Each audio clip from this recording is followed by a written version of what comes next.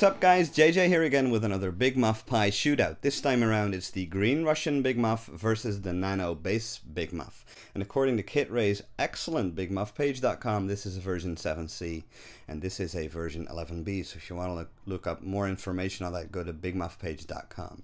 Now when I was demoing for Electro-Harmonix at WinterNAMM 2014, I talked to Mike Matthews and told him that so many guitar players would want to see the green Russian Big Muff reissued. And then he didn't really say explicitly that he's never going to reissue it, but not anytime soon because there are so many new Big Muff pedals, great Big Muff pedals around nowadays. But when this came out, the Nano bass Big Muff, I said, well, you know what? I want to demo this side by side with the green Russian. And then he assured me that they actually use several green Russian Big Muffs as a reference when dialing in the tone for the Nano bass Big Muff. So if you've never heard this guy being played with a guitar before, boy, you're in for a treat. Alright, so here they are side by side. On the right, a Nano bass Big Muff, and on the left is a vintage green Russian Big Muff with bubble font. I'm playing on a Stratocaster that's on the bridge pickup into clean Fender Blues Junior that was mic'd with a Sennheiser E906. Here's that clean sound.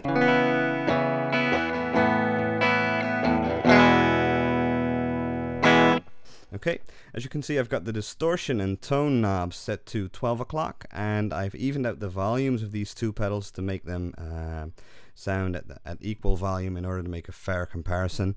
Here we go.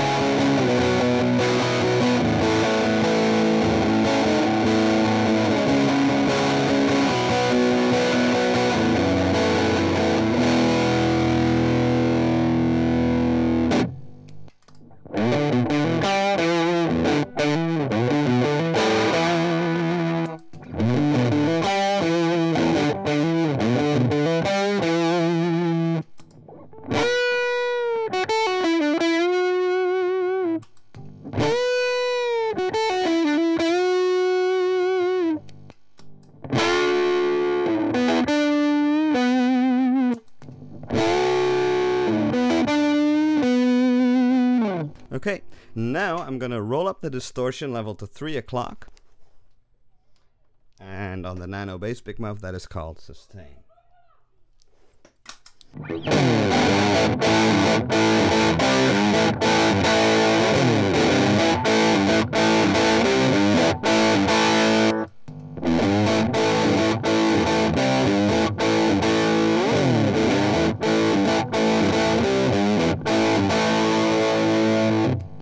Now let's put the distortion levels up full.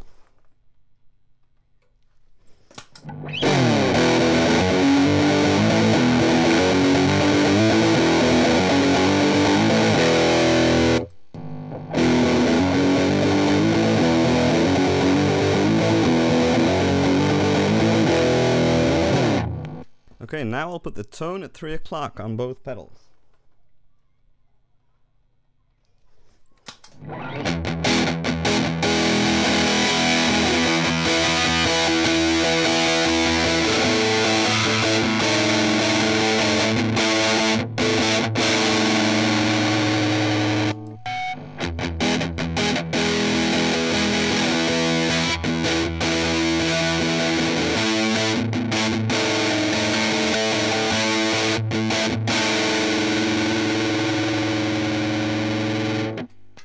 Now I'll put the tones to 10 o'clock, and with these types of pedals that should give me more bass end.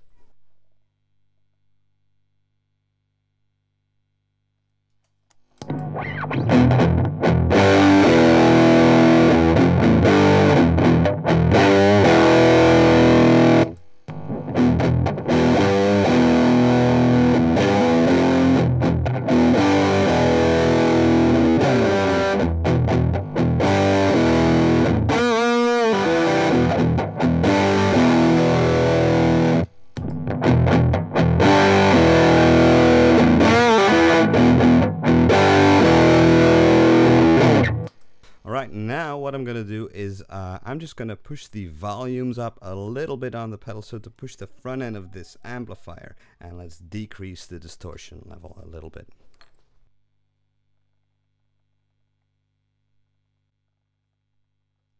Let's check volumes.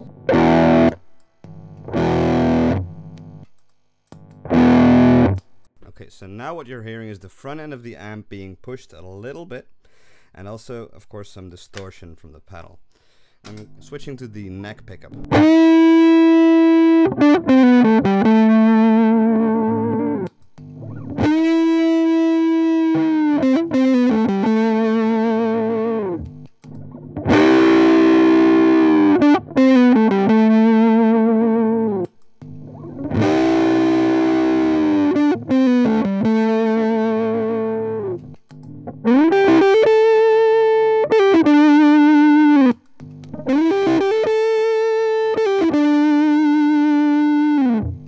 Okay, now let's increase the distortion level just a little bit more.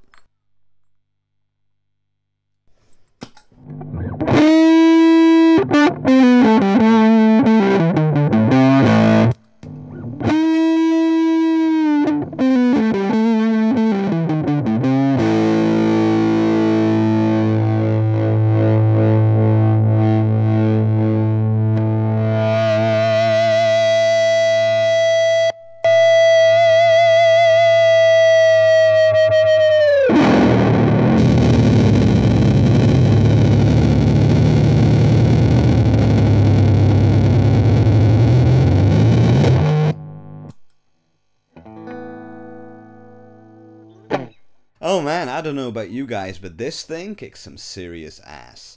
They sell on eBay for $300 to $500. I've been watching them for a little bit, and this retails new for like $70. So I know where I'm gonna put my money. This one, obviously.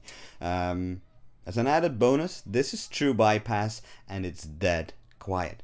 This guy, on the other hand, you know, it's worth a lot of money, I think, and people pay a lot of money for it, but it's kind of noisy, you know what I'm saying. Also, you have the added bonus, besides being true bypass, that this has a dry switch, so you can blend in the dry signal, which is great for bass players. But also, if you have some dirt in the amp going on, it's nice to blend in the dry guitar, so you get this nice melange of the Big Muff fuzz and some amp overdrives for some very unique fuzz tones. Hope you like this video. Please let me know what you think. Go to my Facebook page. That's facebook.com/JJ Likes Guitar. Please subscribe. See you next time. JJ out.